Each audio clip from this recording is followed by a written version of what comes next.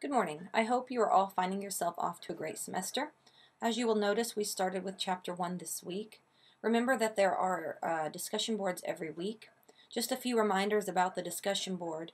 You must post your main post by Wednesday of the week, and you must respond to at least 2 of your classmates in order to get full credit. There are questions posted. Make sure you answer both of the questions. Your main post must be at least 100 words. Simply saying I agree or good post will not get you full credit when you're responding to your classmates' posts. There are 2 tests, a midterm and a final. Make sure you pay attention to the due dates, as once the quizzes are closed, they are closed. They will not be opened back up.